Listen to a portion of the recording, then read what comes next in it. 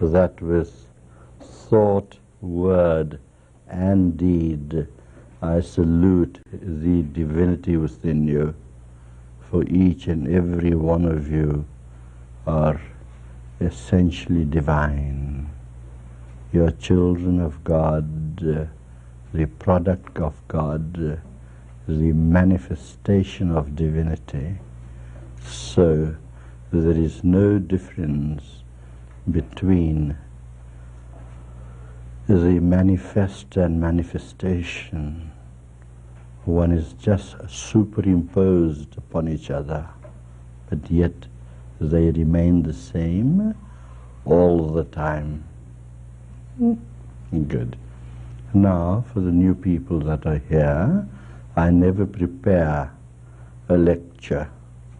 I always leave it to the house to ask a question, and from there I would proceed. So let me hear one of your profound philosophical questions.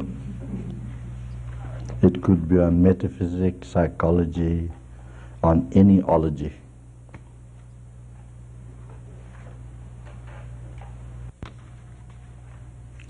Dear Guruji, I have a question here. There seem to be two polar opposite approaches to life, which could be called Western and Eastern. The Western way says, create life as you want it. Strive. Fight if necessary to force life into your image. Visualize it, persist, and create it exactly as you would like it. This is success. The Eastern way says, take what is given, accept, surrender to the way things are, say yes to the universe. Be content to fit yourself to its pattern. Be without desire. This is a way of happiness and achievement. Which of these dichotomies do you favor, Guruji? They seem to be irreconcilable with no synthesis possible. Chapter 1, Chapter 2.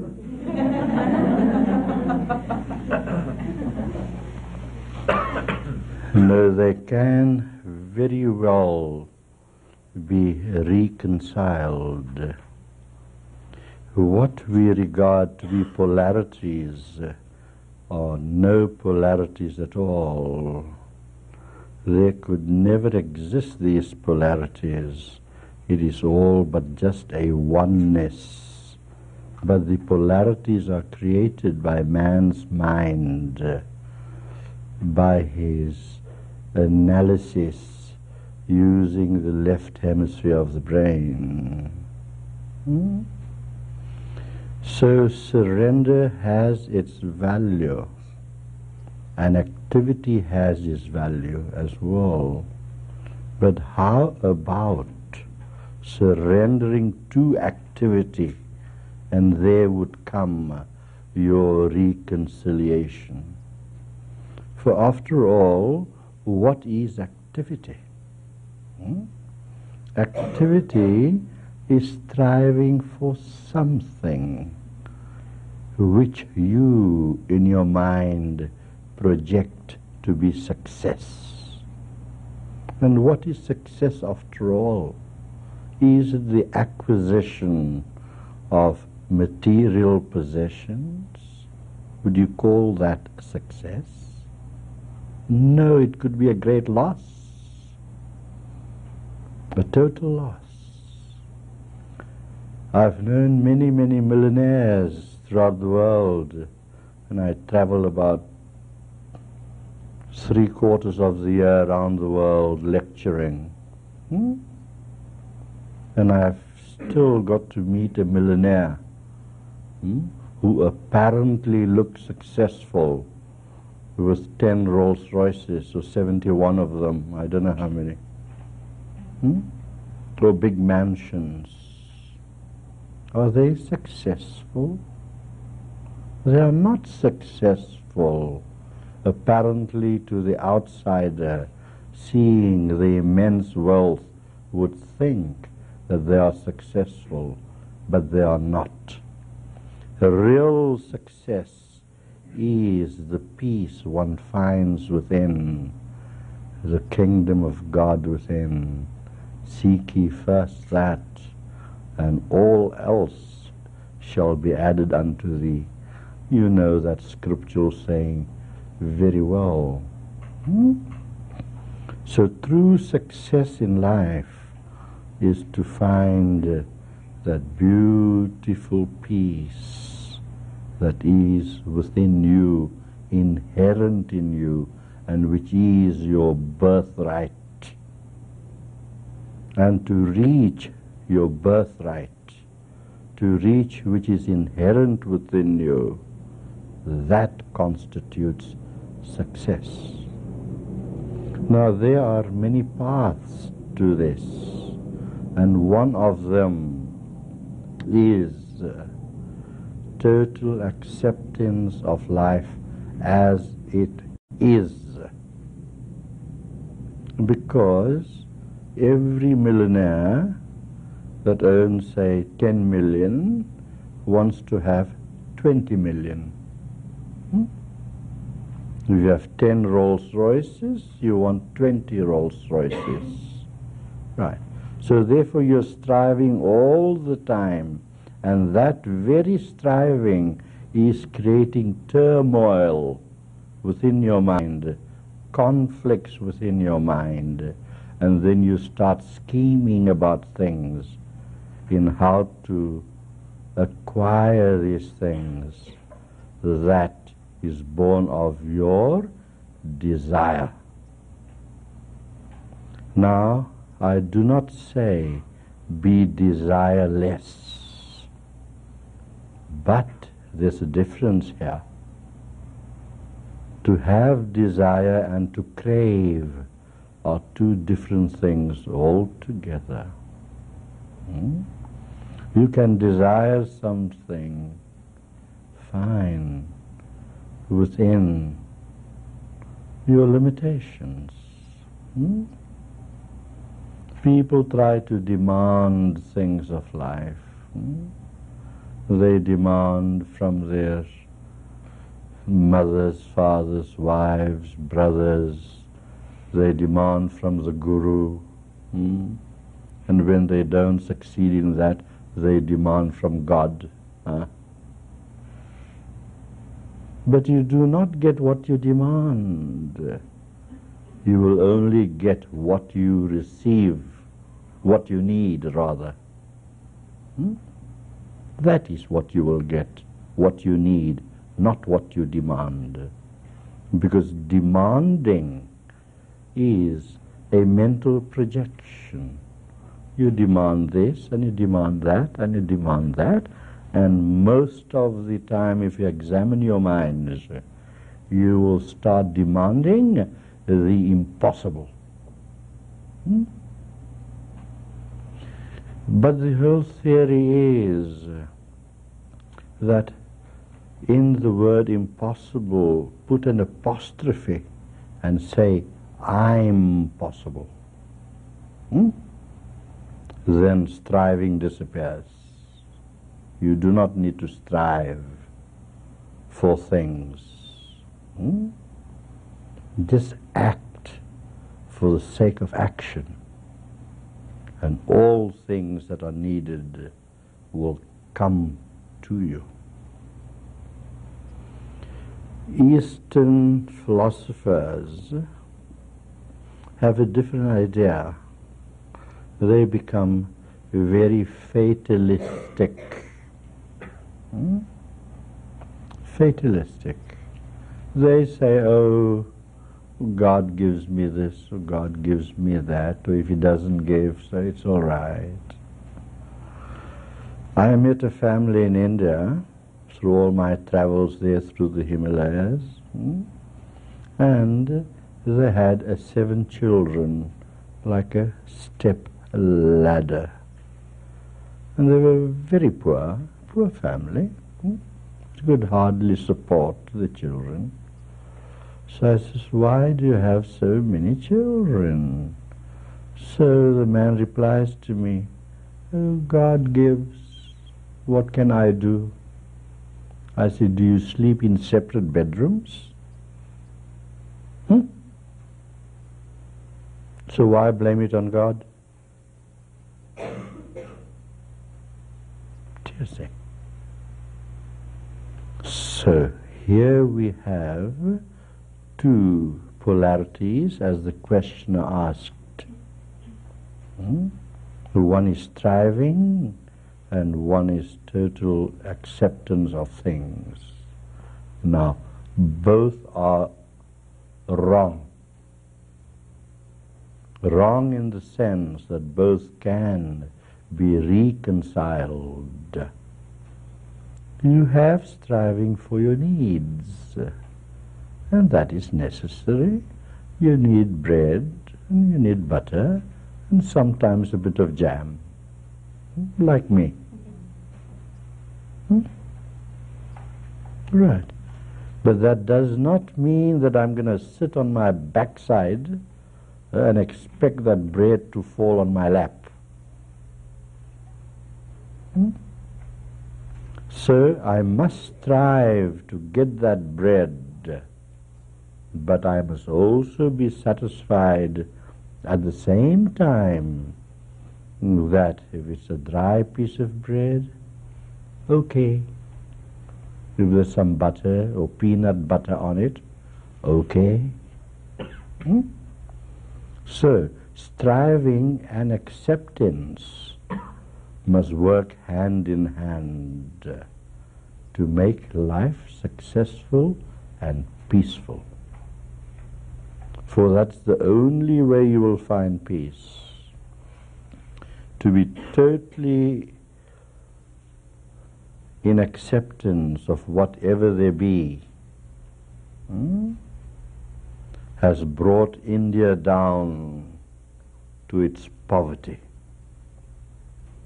And the famines and the hunger, extreme poverty, because they say, okay, God gives, and yet there are thousands and thousands and thousands of square miles of land that are lying barren. Go and till those fields and find your food instead of being in famine, instead of being hungry. While in the Western world you keep on striving and striving for greater and greater material gain. So what you are actually doing is you are externalizing yourself all the time. This externality, just looking outwardly at things, acquisition. So Mrs. Jones has a certain kind of home, so Mrs. Thomas will say to herself, oh, Mrs. Jones has this kind of home, so I must make my home better. And then get into debt by getting a mortgage loan. Now to pay off that mortgage, she has to go through a lot of problems. So her husband loses his job, then the mortgage is not paid. The installments are not paid, and the home is lost. Why? Is it not a form of greed for trying to do one better than the next door neighbor? And if you try to do one better than your next door neighbor, how can you love your neighbor? You can't. You can't love your neighbor because you are too self-centered. So you cannot love your neighbor. So I must do better than Mrs. Jones. Do you see? That's the one extreme which is wrong. And then the other extreme of the East is also wrong, where they say, oh, karma rules my life, and things will fall on my lap. That is also wrong. But if a combination is formed between the two, effort and acceptance, it could be very easily be reconciled, amalgamated, consolidated. Then what happens is this: there's no polarity. You see. So from opposite ends, what you try and do is reach the center. And the center is nowhere else but within yourself. That is where the center lies.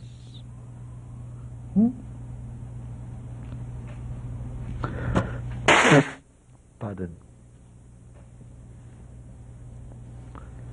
Coming from a hot country to this cold climate has given me a bit of a chill. So your center lies within yourself.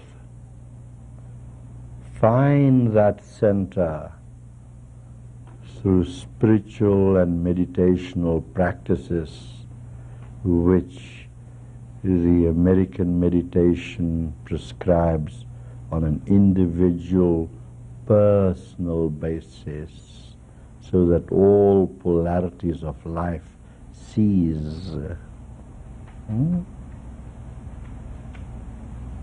Do not be on the seesaw.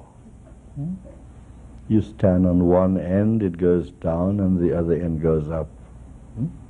But move to the center, and the seesaw stands still. So that is what you need, is the stillness within. Man, know thyself. And how can you know thyself if your mind is in total turmoil?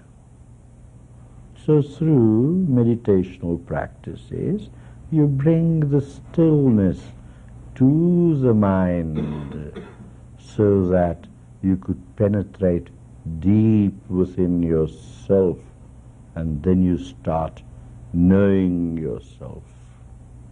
Then all the greed of the West, all the avarice, all the covetousness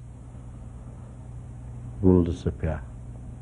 And then when you really learn to accept yourself, then everything else comes to you. Oh yes. Every wish, every desire is fulfilled. Why? Because you are fullness. You become that fullness yourself. Yet the Easterners can't understand this. They blame everything on sanskaras and karmas and all that. But who in the first place has created those karmas? You yourself, no one else. Whatever you sow, you will reap. That's a universal principle. Right. So you have sown the seeds of your present condition.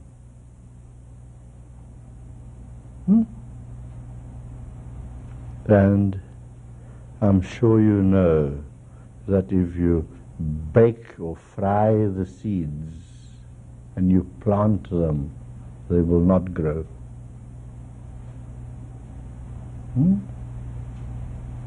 So have fresh seeds to plant in your mind. Do your spiritual practices, and then you'll find that clarity, that freshness that will lead you deep within for the peace you seek. And what does peace mean? Peace means to be at ease. And to be at ease means to be happy. And is there anyone in the world that does not want to be happy? Everyone wants to be happy. But the methods that they employ are so wrong. We are so guided by these various kinds of theologies of do's and don'ts and what have you, that brings you in greater and greater bondage. But your real duty, your goal in life is to find that freedom. The freedom does not mean that you go about murdering or raping or stealing. That's not freedom. Freedom is that which is within, that peace that is within, that resides there. And it does not require any development at all. It only requires unfoldment, because the kingdom of heaven is forever within you. It is to unfold oneself to that force, to tap the energy of that reservoir that is there all the time. And that reservoir is not stagnant, it is flowing all the time. Like the river. It is the same at the beginning, same in the middle, and the same at the end. So swim, but do not swim against the current. Swim with the current, and so much less effort would be required. So in action, at first it might be a bit strenuous, but through meditational practices the strain would be gone from the action, where you perform inaction in action and action in inaction. I'm sitting here talking to you. I'm not doing any work at all. None. There's inaction, in the action performed. And that is how you become totally relaxed. That is how you lose the stresses and strains of life. And that is what the world needs today. So striving is good. Strive. Fine. Work. But take the irk out of work.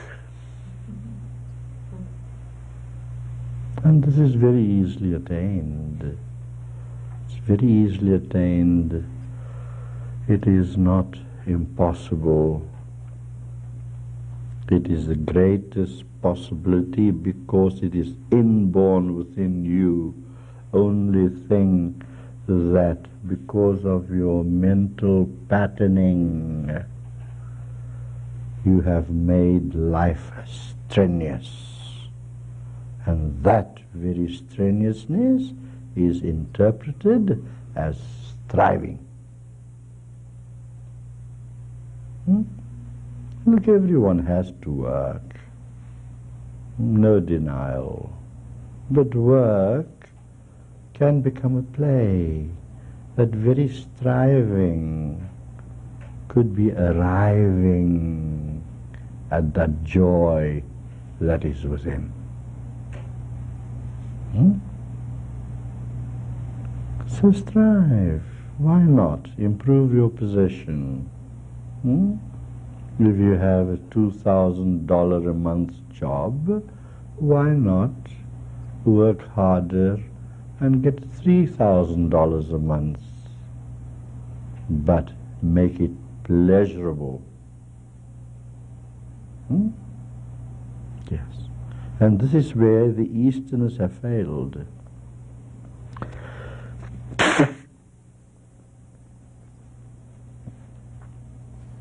They are some of the laziest bums on earth.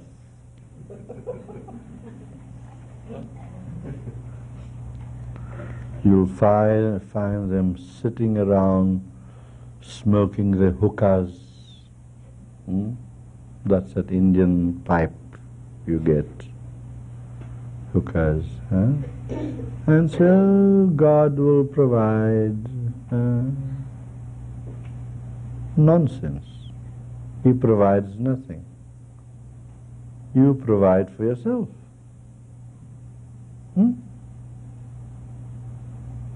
Divinity is just an energy that empowers you. But how much of that energy are you using?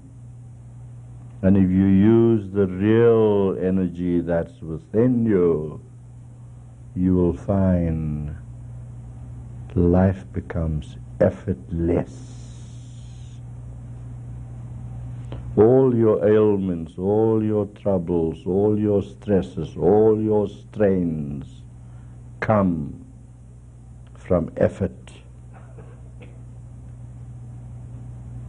Make effort, but make that effort into a play. It becomes a joy and becomes effortless.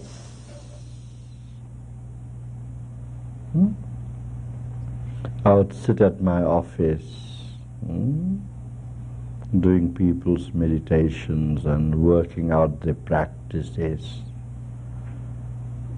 And it's such a joy to me.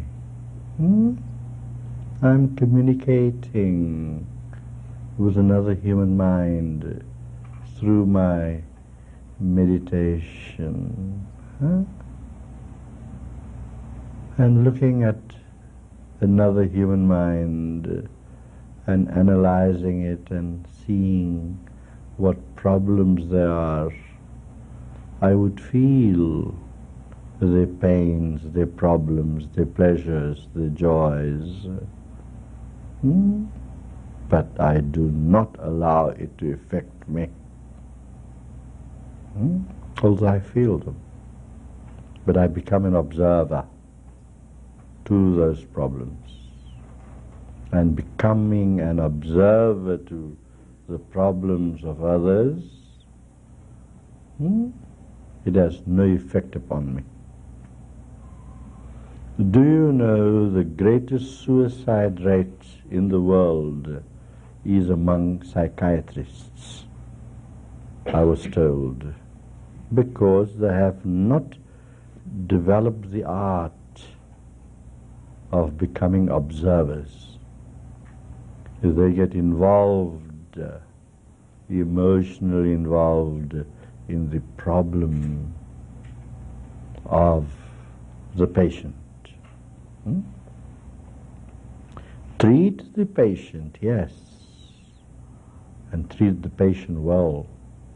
Put all your effort in it, but be non-attached to the effort. Be non-attached to the problem.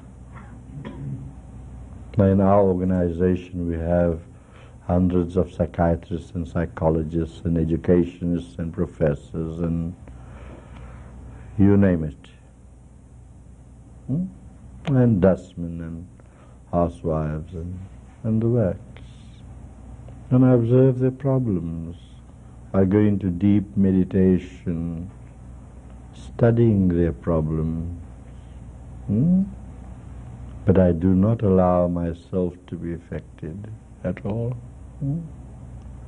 A person comes to me with cancer. With a touch I would heal the cancer. We removed some lumps from a lady. No. In Washington, was it? Chicago, Washington, all over. Yeah. Right.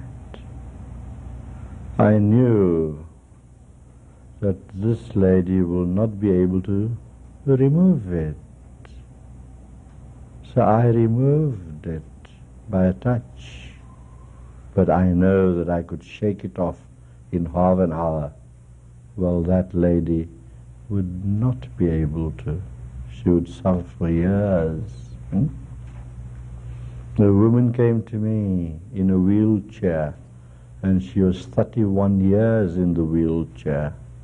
And within 3 minutes' time, she started walking, just by a touch. You see? Right. Well, I felt 3 minutes worth of pain in my legs, but within those 3 minutes, I chucked it off. And yet this woman, for 31 years, she went to psychiatrists, psychologists, physiologists, physicians, the entire medical fraternity. Do you see? This is the secret of life, to be non-attached.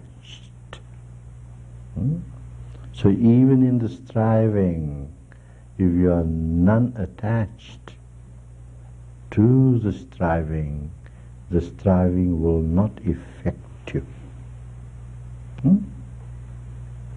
And then, of course, the Easterners, they don't want to strive at all.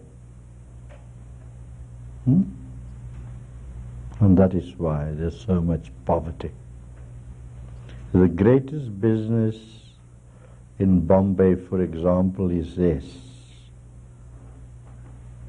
how to beg.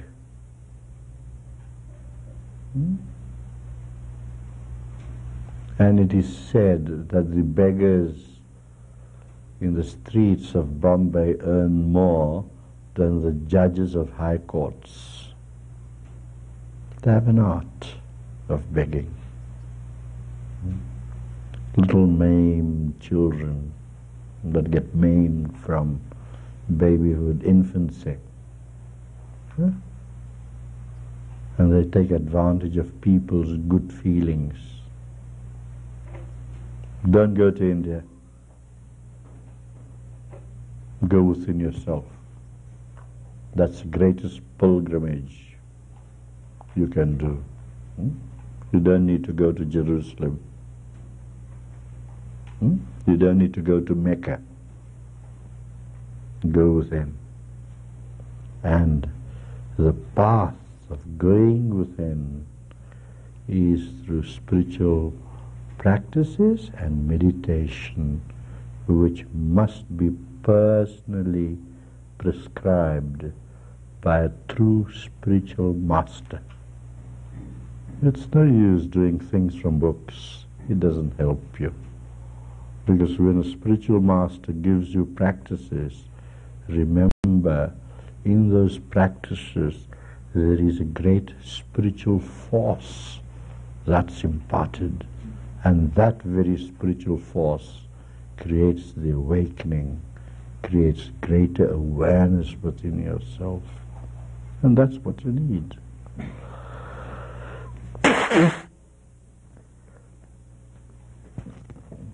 This morning I had a joke with our people here. How observant are you? I asked them. How many times did I blow my nose? The one said 3, the other said 4, the other said 5. Do you see how observant you are? So through meditation, personally prescribed, not from a book, or not like these other organizations that has a list of 16 mantras and dish it out on age basis. I know all these gurus and swamis. I know them all very personally. And then we have one Guru Muktanand. You ask him for a mantra and he has a whole stack of printed cards and he dishes them out. And of course he bops you on the head with a bunch of feathers.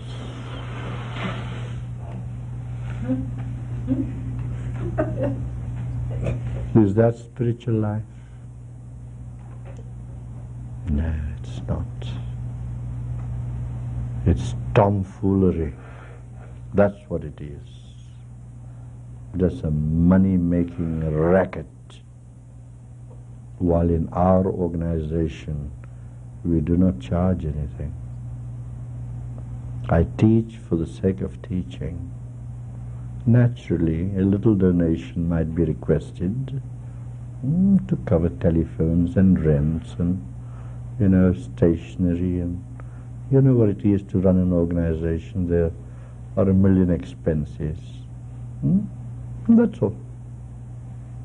Nothing more. You see. So the American Meditation Society is one of the societies we have throughout the world. In Britain, we call it the British Meditation Society. In Denmark, the Danish Meditation Society. In Spain, the Spanish Meditation Society. In Rhodesia, the Rhodesian Meditation Society. Like that. We normally add the country's name to give it the country's flavor. You see. But of course the umbrella organization, I don't know if the introducer mentioned it, it's called the International Foundation for Spiritual Unfoldment, not development. You are fully developed. You just require unfolding. You just require removing the veils that clouds your mind, the nescience, the ignorance that has to be removed. And it cannot be removed by the mind. It needs another force. The mind will analyze. And I was saying during this week, I think, today you might have one thought and tomorrow that same thought will change into a different thought, and then the third day a different one. So you're changing from philosophy to philosophy to philosophy to philosophy and become more and more confused. What you need for the clarification of the mind is that inner force, that inner energy that can be tapped, which will automatically clear the mind, get rid of the stresses, the strains, and all the wrong thinking. And when wrong thinking is removed, your actions will become better. Then spontaneously, you will just act right. When you come to a fork in the road, just very spontaneously, intuitively, you will take the right fork instead of the wrong one to reach your destination. So, that is the secret of life. And I do not want you to become religious people. No. Forget all the dogmas in the world. For every dogma changes. Every religion has its own particular dogma. What I teach is get to the basics. Get to the basis of yourself. And you will spontaneously find the right path. I never tell my chelas, my disciples, stick to me, you can't move. I say no. Come and go as you please. For the doors of my heart are forever open. Come. If you feel thirsty, there's plenty of water here in this reservoir. Drink to your fill.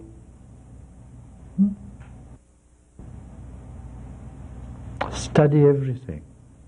Why not? Okay. But regard it to be just mental gymnastics. It's going to lead you nowhere. It will lead you to confusion instead of the fusion that's required in your minds. And once you have that fusion, once you have that inner contact, the entire universe is in the palm of your hand, because you are the universe. The whole universe is contained within you, and you are contained in the universe. So once you are in contact with that divinity, then you will find everything is yours. The entire universe is yours. You can hold it in your arms. That is the secret of life.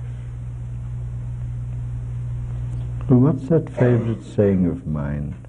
Man... No, I've forgotten it now. So easy to be happy. It is so easy to be happy.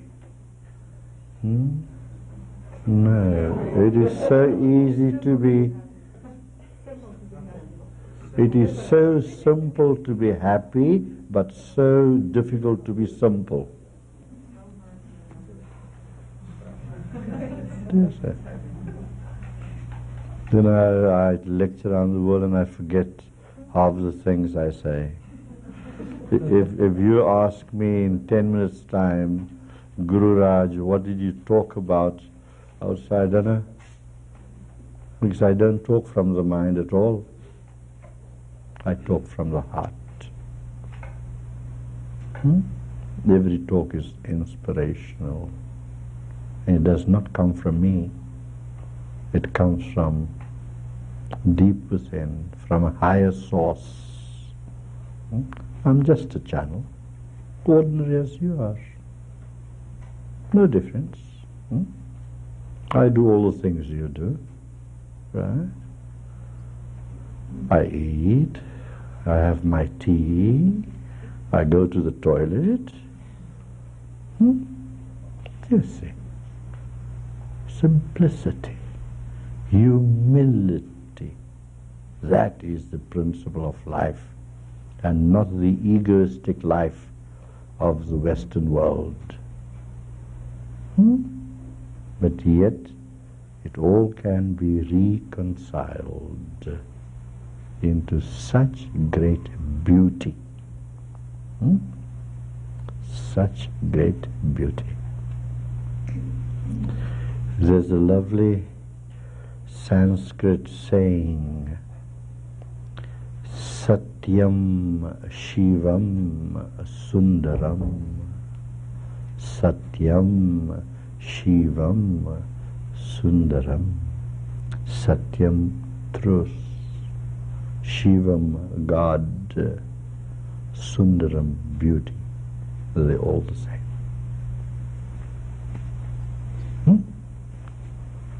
I think I've done an hour there.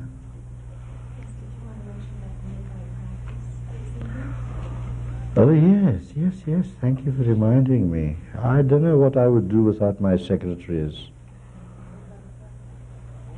And they're all unpaid secretaries, voluntary workers, lovers of humanity that dedicate themselves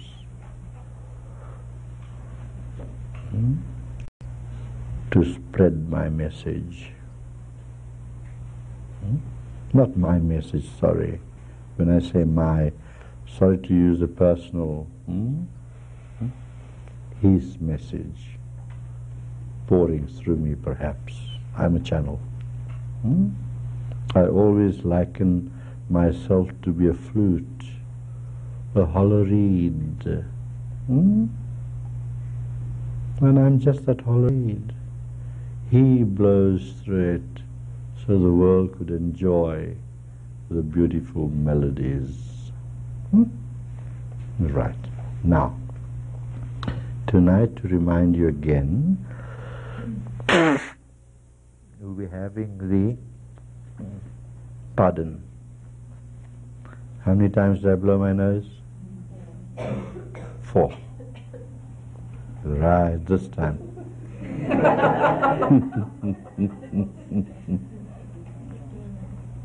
You see, awareness is developing.